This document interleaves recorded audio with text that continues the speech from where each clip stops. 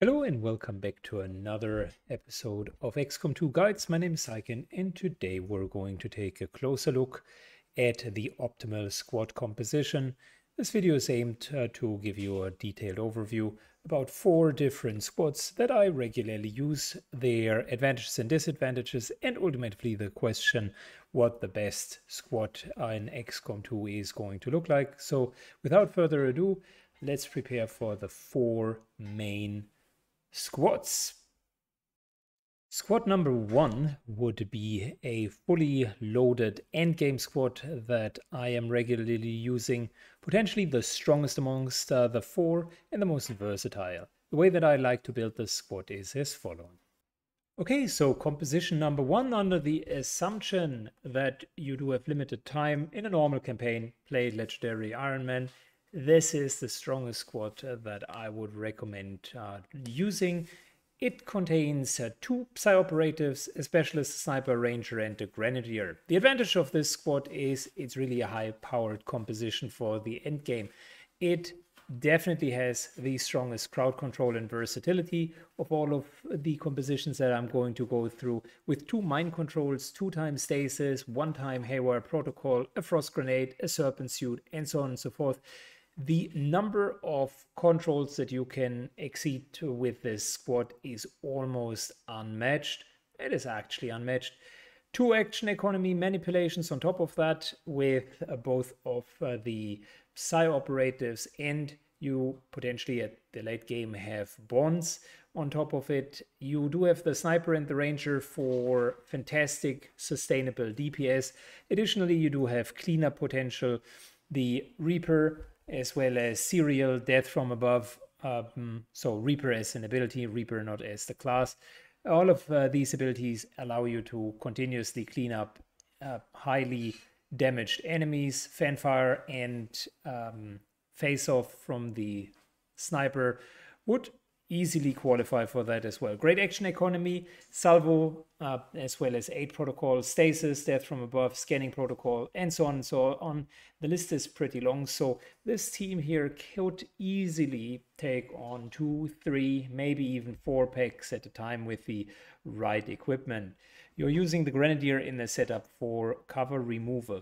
The way that I use to equip those guys is essentially go with war suits for both of the Psy operatives if they are fully fledged out, because with Fortress and their Mind Cleanse, they are not affected by any of the status abilities in the entire game. They are effectively immune to death by having sustenance on top of it. So you can go all out with blaster bombs or shredder cannons, as well as blue screen rounds. They are forced to be reckoned with and are really versatile around characters.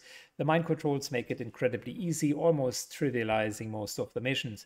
I like to run my specialist with the healing skills, so Medpack is in order, sometimes Skulljack as a second, sometimes Mimic Beacon, just in case, and really having the back of the team. In terms of extra armor, the way that I usually distribute it is Serpent Suit for the sniper, because they only need ammunition, and the additional crowd control with the frost ray comes in handy. The assault could actually take the Icarus armor for super fast movement across the field, so that makes it even more dangerous. And I'm typically using the rage suit for our Grenadier, just in case, to get that extra heavy weapon, and so on and so forth. A fully equipped team uses all of the chosen weapons, is greatly flexible, and by far the strongest force that I've come across in XCOM2. So if you want to use that, be my guest. Let's move on. Squad number 2 is what I would call the vanilla, normal, balanced squad that I'm using in an everyday XCOM campaign. It has a little bit of everything, and here is how I'm building it. The vanilla team, or the second composition that I wanted to introduce, consists out of Reaper, Templar, and the 4 base classes. It is the standard composition and kind of exchanges the Psy operatives with 2 of the hero classes. The way that I like to play that is it's the safest and potentially kind of more versatile composition, which also allows both of the Psy operatives that you typically have in training to take their training safely without being interrupted. Keep in mind, Psy operatives that you take on normal missions are essentially eating up experience that other troops could get otherwise. So this here could be your A team during most of the missions except the very, very end. It offers a great flexibility and safety, which is really the key to solve most of the situations. It has a moderate crowd control component. Still, the Haywire protocol is in there. You could use a frost bomb, you could have the frost ray, as well as a high tankiness from the Templar. The Templar himself could often be used as a mimic beacon with the ability to parry any attack in the game.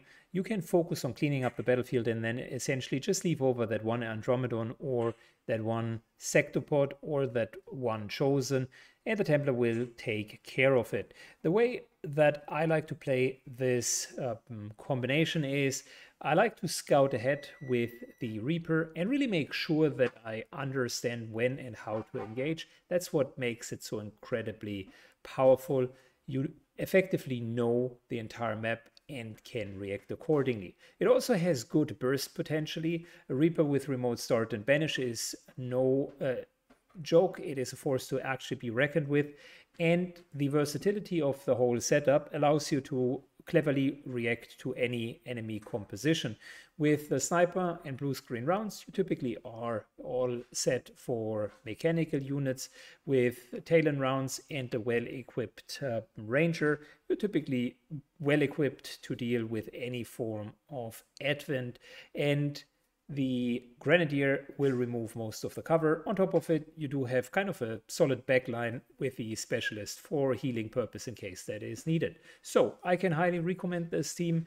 I'm running it often and it is a fantastic combination. Squad number 3 has a different appeal than the other two. It very heavily relies on the ability to build sparks.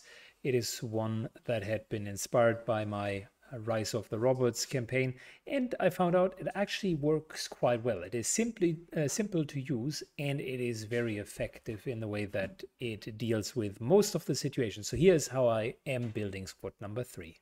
Okay, so this one here is a bit of an inspired team composition from the Rise of the Robots campaign, where I typically was running 3 sparks and was grinding through the campaign.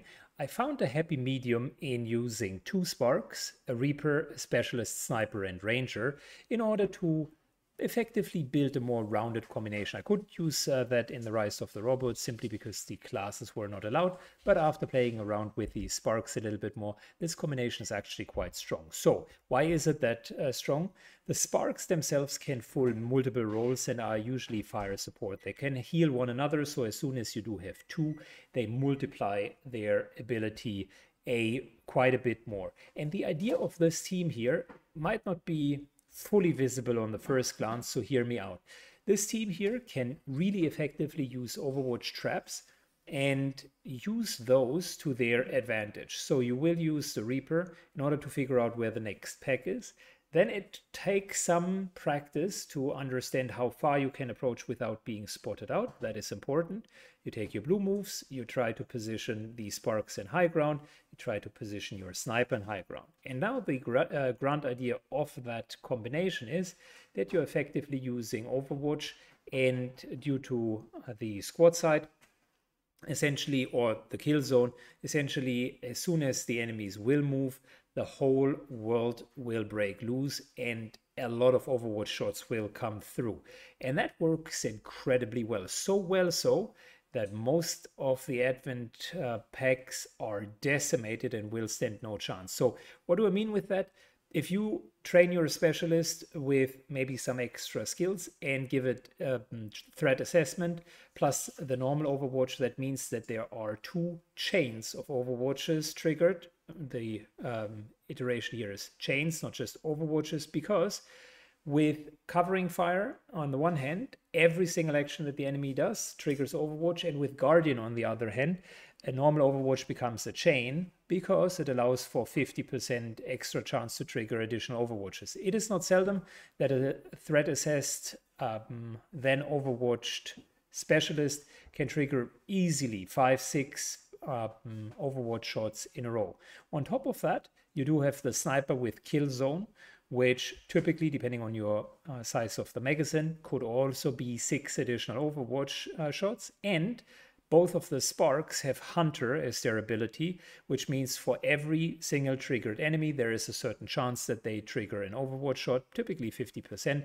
And then on top of that, you can also Overwatch them. So that means if a pack of 5 enemies, Sectopod and 4, comes in, the sparks can theoretically shoot up to 6 times with that setup. The specialist with the Guardian ability will likely end up shooting anywhere between 3 and 6 times, and the sniper will also shoot 6 times on top of it. You can kind of spice this up with a little bit extra claymores and proximity mines just for good flavor. And since you also have both of the sparks there's a lot of healing potential just with them, a lot of tankiness, as well as with Overwatch, with overdrives in both of the sparks. You do have a lot of burst potential. Run and gun from the Ranger will just make that even better. So long story short, give that one a try. It is actually a quite fun setup. It has everything covered, and the removal as well as shredding of removal of cover and shredding of armor is also done by the sparks, even without all of the Overwatch shenanigans that I just shared with you. This one here is a keeper. And last but certainly not least, squad number 4, which is a bit of an oddball. I have been using this squad. It's fun to play, and it very much focuses on one central figure and a lot of action manipulation. So here is how I build squad number 4. And finally, the oddball, a bit of a different take on a typical setup. I would recommend trying Ranger, Skirmisher, Psyops, Double Grenadier, and Specialist. So what does that odd combination actually offer? The idea here is to have one solo main carry, which is the Ranger, equip it with Talon rounds, potentially the chosen shotgun, as well as the chosen katana, and make it your main damage dealer. The setup here works incredibly well because the Ranger, as long as it can deal a lot of damage with the chosen weapon, will not incur any penalties for range. That is the special ability of the chosen shotgun. And all you need to do is basically set up the Ranger. In order to do that, you're running 2 Grenadiers. Both of these Grenadiers can remove almost all of the cover that is in the way. You can load with a warsuit and with the grenades 4 massive cover removals on each of them. They should never really run out, and with Salvo you have plenty of options to just level the entire field as well as shred it. The Ranger then can continue to essentially just evaporate everything, and the way that you can do that is with a combination of hopefully getting Death from Above as a special ability, therefore kind of triggering even further resets, and on top of that Rapid Shot, Implaceable, and topics like, or skills like Reaper allow both cleanup as well as kills, and then reposition. And here's the kicker, and that's why I put the Skirmisher in here and also the Psy Operative. Both Skirmisher and Psy Operative have really solid abilities to shift action economy towards the Ranger.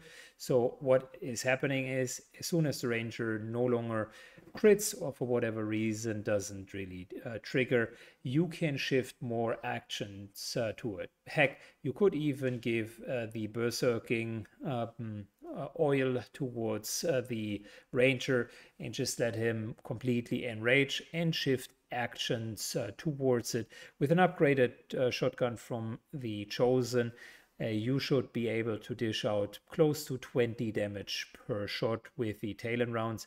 If you have breakthroughs, that's even higher than that. So it's a very fun gameplay. It works incredibly well with the right equipment.